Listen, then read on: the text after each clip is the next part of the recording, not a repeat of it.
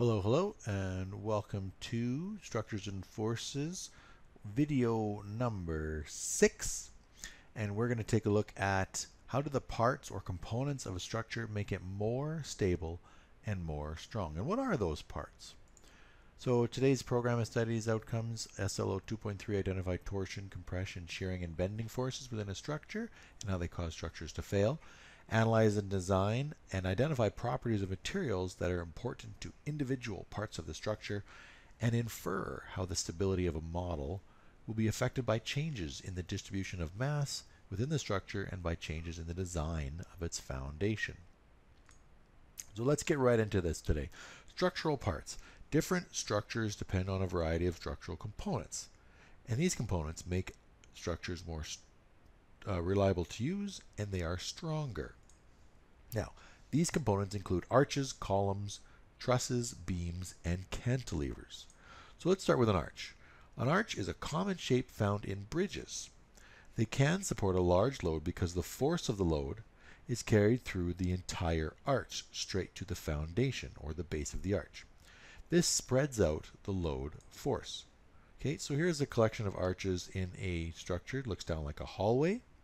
Okay, and when we look at an arch on the picture on the left there, the design of the weight, it's pushed through the top of the arch straight down into the columns or the imposts.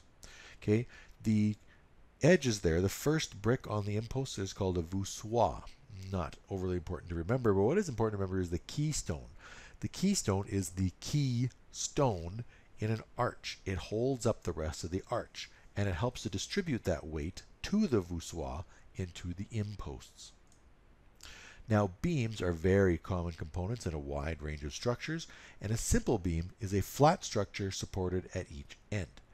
They are designed to resist bending, and changing the shape of the beam will change its strength. Now, what do I mean by that? Well, too much weight in the center of a simple beam will cause it to bend, creating a U shape and eventually break. I-beams and box beams, which are called girders, provide more strength because they resist the bending in the middle due to weight. So if you change the shape of a beam just from a flat thing to an I shape or a box shape, it increases the strength of the beam. You can see that this structure, a very famous structure, largely depends on beams throughout the entire building. A truss is a framework of beams that are joined together. And trusses usually form in the shape of interlocking triangles. And you've probably seen this before. Take a look at this roof that's being built in a home. You can see that there are many triangles placed throughout this structure because the truss largely depends on the triangle and makes it strong. So, why use a triangle? I think I've said it a couple of times.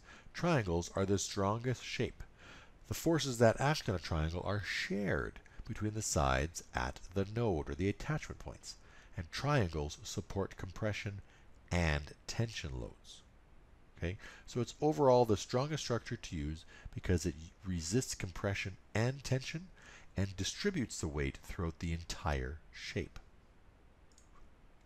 Cantilevers are a beam that are only supported at one end, and these types of supports allow for overhanging structures. This is an amazing cantilever structure, beautiful pool too, but you can see it is only supported on one end. A column is a solid structure that can stand by itself. Columns can be used to support beams, and they work to resist compression. Now, different types of bridges are designed to support different loads using these components. When building a bridge, engineers and architects must consider A, what the bridge is crossing, and B, what kinds of loads will be on the bridge.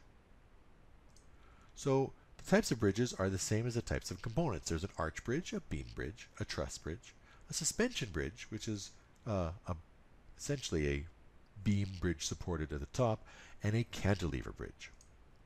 So let's take a look at an arch bridge. We have three main components: a pile, the actual arch itself, and the deck. Okay, now as you can see, this bridge resists compression. It compresses at the top of the arch, okay, and allows for the rest of the span to be held up because of the arch. Here's another famous arch bridge. It's called the Rialto Bridge in Venice. Now, beam bridges are fairly simple.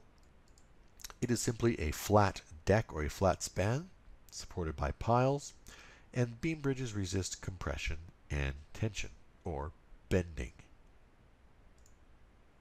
A truss bridge comprises of trusses and a single deck. These trusses hold up the bridge deck and resist compression and tension because they are filled with triangles. The Calgary Peace Bridge in downtown Calgary is a supreme example of a truss bridge. Suspension bridges consist of towers with long cables running from tower to tower, and to each cable is a stringer. These stringers are then holding up the bridge deck. There is multiple points of tension in a suspension bridge, and the towers are withstanding compression. And a cantilever bridge is quite different in the sense that it has an anchor arm, a cantilever arm which extends outwards from a support, and then what's called a suspended span, and that usually connects two cantilever arms. So those are the types of components and bridge decks. You probably want to go back and take a look at these components and make sure that you understand where each of them is found and how they work. And the same thing with the types of bridges, how these bridges are designed and how they support a load in basic terms. Okay, you don't need to know it in lots and lots of detail. Okay, that's all for today, and we'll catch you next time.